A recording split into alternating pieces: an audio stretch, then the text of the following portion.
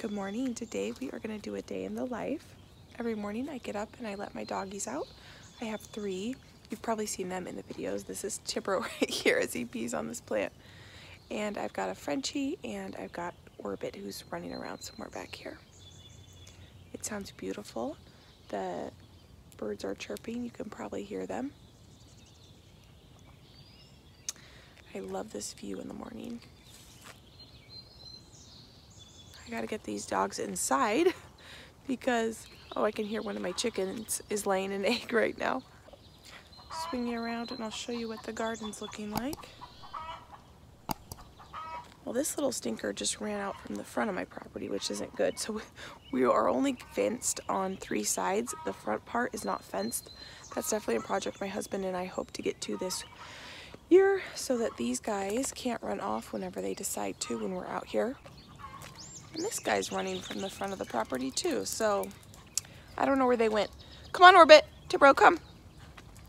So typically on Sunday mornings, I get up and I edit a video, so we're gonna do that this morning. And then I've got some soap to cut because I made a bunch of soap last night. I do have a video of that for you guys if you wanna see that. And I'll probably get out in the garden this afternoon and do some last planting. We're kind of at this interesting stage of the garden where it's almost completely planted out. I did harvest some radishes and some cilantro last night for dinner, but we're almost at that point where it's all planted and you just sit and you wait for the big harvest. So I'm excited to have that. I'm excited to have that spot almost here. Orbit, come! Because it's really busy, the push to get everything planted, and then you've got a little bit of a lull and you get to harvest just a little bit of things, and then the big harvest comes, so it kind of gives you a break between the big planting and the big harvest. So let's get something to drink and we are gonna go ahead and get a video edited.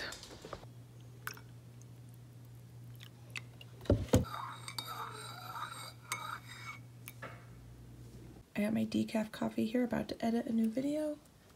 And these are my little editing friends. Gizmo's usually up here with us, but for some reason he doesn't want to lay with us today. It typically takes me about 3 hours to edit a video from start to finish, and that includes choosing the thumbnail and writing the description.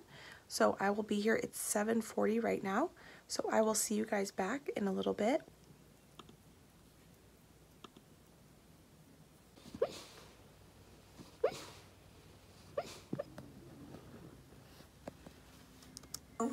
This is actually all the freezer meals I have left. So I got my video published and someone brought me coffee, my husband's friends over, and they're actually streaming some, what are you guys watching? They're embarrassed to say. A small streamer. A small streamer that we're watching. There's a small streamer that they're watching. So I'm done in here. I'm actually in the media room. And I'm going to go ahead and take a shower and we're going to get going with this day. I'm glad I got up early to do this video. It's Sunday, which means I should probably get some laundry going. It's actually a little bit later. I think it's 11:30. When I got off the video with you guys, my husband started putting on fail blogs. I don't know if you guys have ever watched those on YouTube. They're basically like America's Funniest Home Videos, but it's a YouTube channel. And we got a little sucked in and we watched a bunch of those. So I got showered and now it's time to do some laundry. Here's clean laundry. I'm gonna rotate it. I'm keeping my lint because this makes the best fire starters. We heated our house this winter with our wood stove for the first time. Let me get the dryer going. And we absolutely loved it. So we're gonna keep doing that from now on. I actually got some stuff at Goodwill. So before I start this load, I'm gonna run out and I'm gonna show you what I got. I'll show you a little Goodwill haul and then I'll get them washed up so that I can use what I got. I can't find my keys and I sure hope I didn't leave my purse in my car, which I've been known to do. At least I parked my car on the back of my property. But let's take a look and see. Drives my husband crazy, as it should, because my purse is right here. Good thing I live in a pretty safe community. I almost forgot, I came out here to get the Goodwill stuff. I also got a few aprons actually at World Market and I'll show you those. And this is the Goodwill stuff, so let's bring it inside. The aprons in the videos that I've been wearing, they were like $8 off Amazon and they're terrible. They're completely broken. You might not have noticed, but the straps have actually broken off the sides, like where you tie in the back. So I have to tie the apron to the strap so that I can tie it around my back, and these are way better quality from Old Market, and they're beautiful. So the first thing I got at Goodwill was this robe. It seems like pretty good quality. I paid $9 for it. The only robe I have is that robe you guys saw this morning. I just think it seems like really good quality.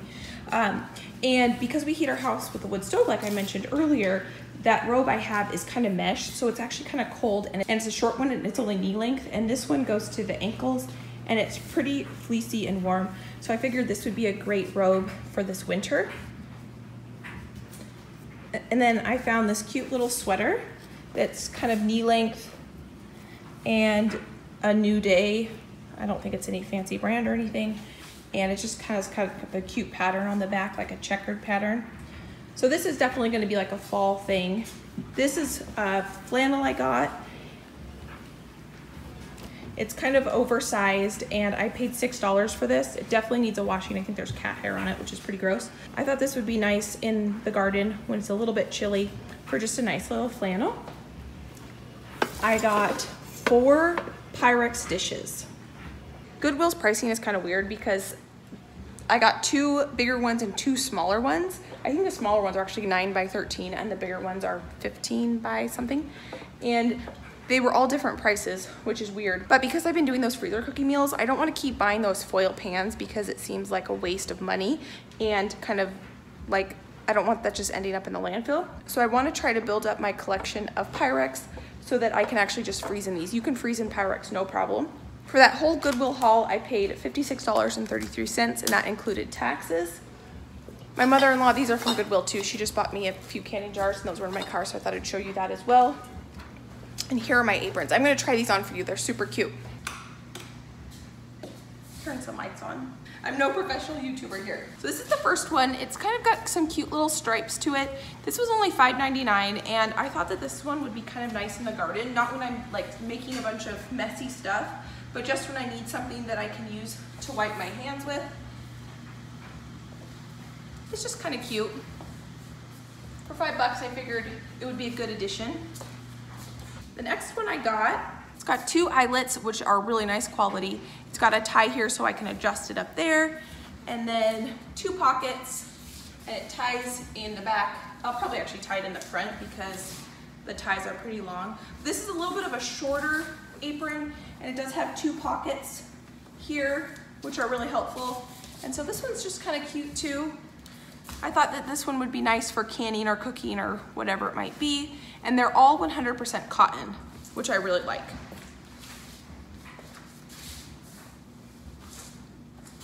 The last one's green, and it actually has the crisscross ties in the back. I wasn't sure how I was gonna feel about that, but I think I'm gonna like it. I've never owned an apron like this before. And it just fits like this. I think I need to tighten it just a little bit. This is a little bit heavier duty. It is 100% cotton. Feels a little bit more like denim-y-ish. Not quite that thick, but it definitely has a little bit more texture to it than say the blue one. This one's pretty thin. But I thought that this one was cute too. I think I need to tighten these. Yeah, that fits a little bit better. I think these are great. These are gonna be good for cooking and canning and all the things that I do around here to protect my clothes. I'm really bad about splashing and stuff, and for years I just didn't want to pay the money to buy an apron, so that's why I went cheap on Amazon and bought those aprons, but they're garbage. I mean, I can't even give them to Goodwill because they're just completely broken, and so I'm really happy that I decided to finally go ahead and invest in some nice aprons. So I'm gonna go ahead and get the Goodwill stuff washed up. I tried them on yesterday. Well, Goodwill doesn't let you try things on right now, so I just put them on over, let me turn the light on, my clothes. And because I just showered, I really don't want to do that right now. So we're gonna get these in the wash, washed up.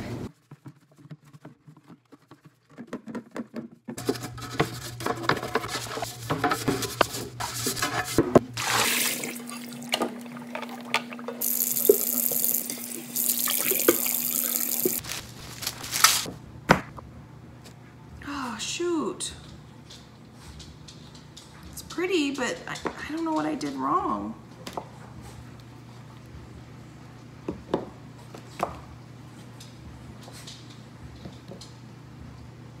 Turn it.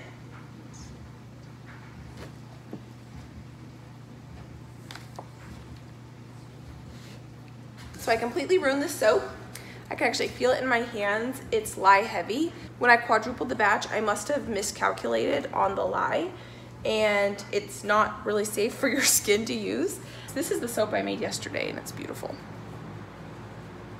And I used the same recipe, but I clearly messed up on the ratios when I was quadrupling it. This is 6 pounds of tallow that I rendered and just messed up. So, shoot. Yeah, look at this. It ate through the tin foil. So I cannot use that on your skin. That's dangerous. Well, I'm glad that I did shoot a video on how to make the correct recipe, the one I did yesterday, and that one turned out perfect and beautiful. So clearly I need to be more careful when I'm quadrupling recipes, or I should just do one batch at a time or find a large recipe or something, because my math clearly was not correct on this. Because this is a huge bummer. I'm so disappointed. I was researching and you can turn it into laundry soap, so I'm gonna try that. I don't want to waste all this. This is a lot. It's not a lot of money that I wasted necessarily because the fat was free, and I guess I had to pay for the lye and the essential oils, but that wasn't much money. But I really don't want to waste it. This was a lot of work put into this, so I'm gonna try to make laundry soap out of it. I've made homemade laundry detergent before and it wasn't my favorite. But I'm gonna do some research and see what I can do. If you guys have ever made laundry detergent and it works for you, will you guys let me know a recipe that works well? Because I'm pretty disappointed in this. I've decided to go ahead and get dinner out. One thing that I didn't fail on was these freezer meals. So I'm gonna get enchiladas out and we'll have that for dinner. So I'm gonna get this out now and let it thaw for a little bit before dinner time. It's about noon right now.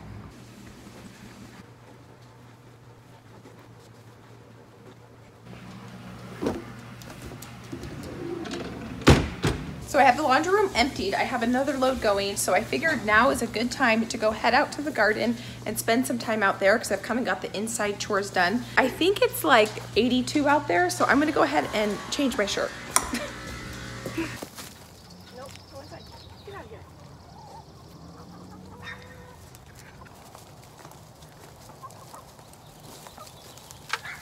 There's some goodies in there. Oh.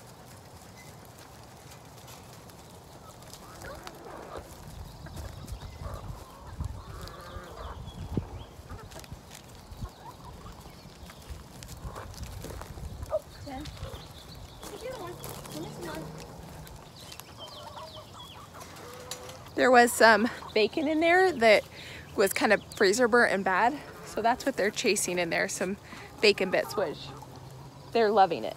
So what I'm thinking about doing today is I prepped this area yesterday. I'm gonna plant out some more tomatoes. I got this trellis planted out yesterday. If you watched my last garden tour video, I alluded to planting tomatoes in a walkway, and this is what I meant. My husband helped me prep this last night. I think when I originally tilled this area, because this used to be a field when we bought our property, I don't think I actually tilled this far because I got some, there's a rock there and there's a rock there, huge rocks out from right here. And so I really appreciated his help. And then I amended this soil and planted some tomatoes. I have 4 celebrities, 2 Dr. Witchies, 3 red centerfill. It's a French word. I guess it means 100 because it creates these huge tomato clusters, and then 3 chocolate stripe.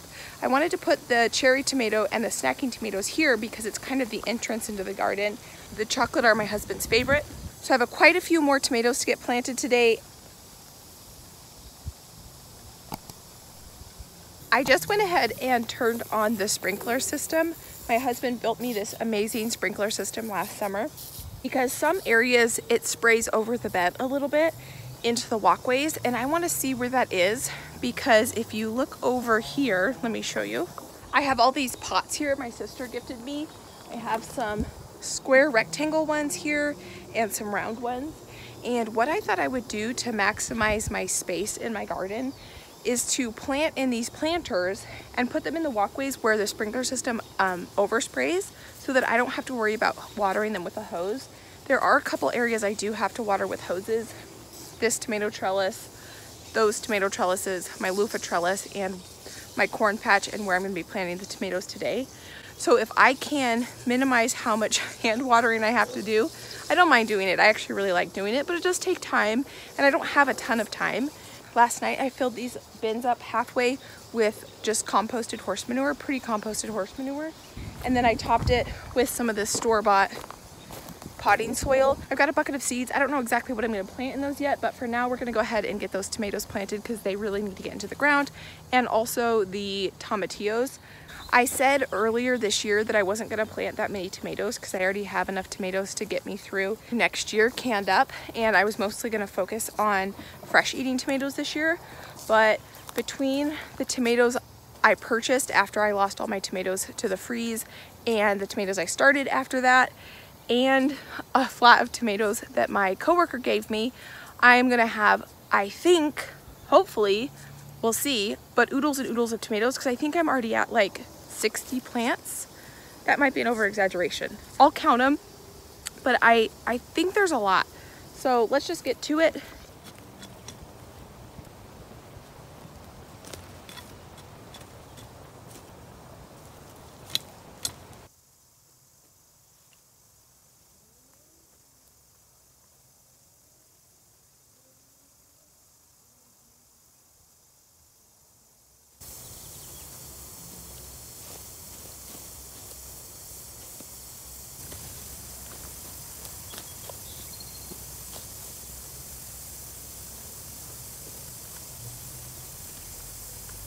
So we are done planting this tomato area. I'm gonna go ahead and tell you what varieties I just planted. I planted 2 tomatillos, a Brandywine from my coworker, and then those are 3 Martha Washingtons that I started from seed April 11th, and they're looking pretty good. And over here, we have 2 Wisconsin 55s. I got those seeds from Johnny Seeds. I started those April 11th as well. That one right there is called Chef's Choice from a coworker. And then the last 3 are ones that I started from seed on April 11th as well, and those are Big Beef. I'm thrilled to have that done. I just hope this produces well. I'm really excited for the tomatillos. I didn't grow tomatillos last year. This is my first time ever growing tomatillos. I did make green salsa last year out of my green tomatoes, and it was really good. I think the salsa verde with actual tomatillos will be better than with the green tomatoes. So let's go ahead and get the planters planted. I had to take a little bit of a break inside because 1, I had to get a beverage, but 2, I do all my recording on my cell phone. Do you want to come outside? No, it's too hot. My little Frenchie likes to be my gardening buddy, but sometimes it gets too hot for him. So I do all my recording on my cell phone, and sometimes it needs a little bit of a break to recharge. So that's what I just did. I sat out here and sunbathed just a little bit. Normally I do my gardening in my swimsuit top, but obviously if you guys are in my garden with me, I'm not going to subject you to watching me garden in my swimsuit. So I want to try to avoid some of those tan lines in my back if I can help it. So I thought I'd just take that opportunity to sunbathe just a little bit, because for it to be 80 degrees in May in the Pacific Northwest, you got to take advantage of it when you can. So I was going to sit down and plant those pots, but I got distracted and posted a reel on Instagram. So if you want to follow me on Instagram, you can. It's just Azure Homestead. It's now 5 o'clock almost. It's 4:51. I'm going to go ahead and get this enchiladas in the oven. It's still kind of frozen, even though it's been out of the oven for, I don't know, like 4 hours. So I'm just going to turn it on 300 degrees and kind of let it thaw / start to cook in the oven. And then I'm going to go out and plant those pots now. And when I come back in, I'll turn it up so that it can actually finish baking. This is how we eat home-cooked food. Even though I'm busy and I garden and I work full-time, we don't eat out anymore. Before the pandemic hit, we used to eat out twice a week. We would usually get takeout or something quick and easy on the weekday if I didn't want to cook something. And we would go out with friends, typically, or on a date, but typically we went out with friends on the weekdays. And when the pandemic hit, I lost my job for 10 weeks, so obviously we stopped eating out. We stopped any frivolous activities, and we just kind of got used to that. And now eating out is more of a pleasure thing. It's a special occasion thing. We only eat out maybe once a month now, and we did the math on how much we spent in 2019 versus 2020, and we saved over $5,000 on eating out. We did not, well, I guess I didn't. I guess my husband knew how much money we were spending on eating out, but I didn't realize how much money we were spending on eating out. And when that figure was right in front of you, I was like, wow, I'd rather have that $5,000 in my bank than eating it. So anyway, all that to say is we rarely eat out, and food prep and meal prep is the way that working full-time, gardening, YouTubing, and doing all the things I'm able to do that is by meal prep. So actually, I think this coming weekend, I'm gonna be doing another freezer cooking meal because I'm down to like 5 in my freezer and that's just not enough. So stay tuned for that. But let's go back outside. I think Gizmo's gonna come with us this time. And we are gonna go ahead, come on Gizmo. And we are gonna go plant those planter boxes finally. I just grabbed a bunch of random seeds. I don't know exactly what I'm gonna plant in them, but we will figure it out together. I'm thinking more like herbs and maybe a couple flowers and things like that. Maybe some bush beans, but let's figure it out together. I just got a text that we actually have to head to dinner for a graduation dinner, which I really want to go to. So we're gonna get planting really quick and we're gonna make some fast decisions on what to plant. I was gonna kind of mull over this for a little bit and kind of take my time, but I think sometimes that's the best thing, is just get seeds in the ground and see what grows. So let's go ahead and get started. I've got this little bucket here and I still have to take a shower because I am sweaty. It is toasty out here. So let's see what we've got. I already told you guys what I have in here. The bottom half is compost and the top half is that soil that I purchased. Ooh. Oh no, this is not good. Not good at all. Oh my gosh. Oh my gosh. So water apparently got in here because I have a ton of sprouting seeds. This is really bad. So I'm glad I'm talking to you guys because I'm gonna go ahead and get these sprouted seeds in here. These are, this is really bad. I don't know. Oh my gosh. Look at that. I don't know how this happened. So these are dragon tongue beans and I'll just plant these because I was thinking I might plant some bush beans in here and they've already sprouted. I don't know what happened. I am no professional gardener, but I certainly know you should not let seeds get wet because that's not good. We're not gonna let these go to waste. I'm really glad that I'm doing this with you guys because the last thing I wanna do is pay for seeds and then completely destroy them because I let them go to waste. I don't know what happened. Can you guys see they're pre-sprouted? So I guess I just saved myself a step. So I'm just gonna randomly, well not randomly, but I'm gonna put them a couple inches apart. All right, so these two are planted. So that was dragon tongue beans. Oh my gosh, you guys, I cannot believe this happened. That's a lot. There's no way I'm going to be able to plant all these provider beans. These were kind of expensive seeds too. Oh my gosh. So I have some jade bush beans. Let's see if these, yep, these sprouted too. Okay, so we'll do jade bush beans in here. I'm gonna plant these pretty heavy because I don't know what is actually gonna survive this trauma that I've created for these beans. Well, I'm glad that my carrots are in this plastic container because these, I really like these carrots and I have already a ton of echinacea planted and sprouted, so I don't have to worry about that.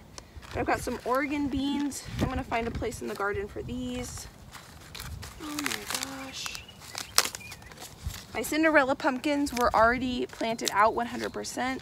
These are some Dollar Tree, so this was a 25-cent pack, so I don't have to worry about that. My Asian yard-long beans are sprouted. Oh my gosh, you guys. Can you see in there all those sprouts? So I think I'm gonna do the provider bush beans in the rest of these pots.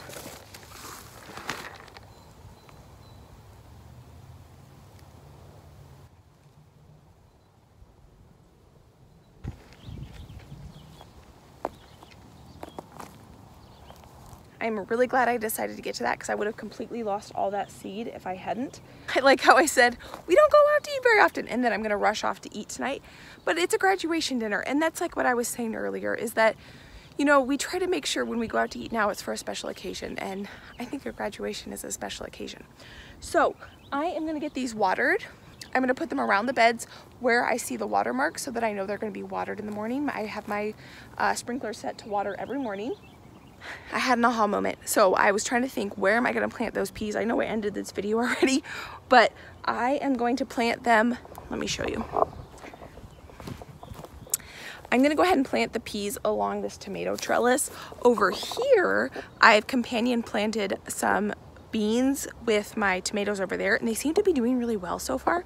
So I think I'm gonna go ahead and add them here. If they die, that's fine. I've already killed the seed basically. I don't have anywhere in my raised beds to put them because I'm out of trellis space. If they don't do well here, oh well, because I've basically already killed them in their packaging, because you know, you really shouldn't water your seeds when they're stored. That's just a beginner mistake. I use these hay bales kind of as a workstation. These hay bales are going to be planted with sweet potatoes actually, and so eventually I'm not going to be able to use it, but I'm guessing what happened is they got wet somehow when I used the hose, and because I must not have noticed, that's what happened. But with the green beans, hopefully I just pre-sprouted my green beans and I'm gonna lose a little bit of seed, but beginner error, oh well. I'm not gonna worry about it, not gonna lose sleep over it. I'm just gonna enjoy the process.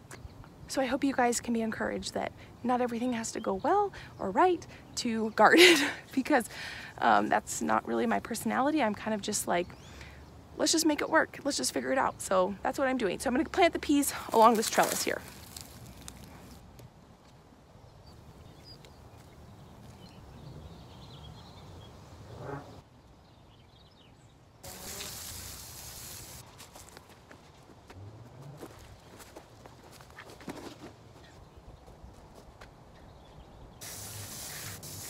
And I think the garden is basically planted except for the sweet potatoes. And I can't plant sweet potatoes out for another couple weeks.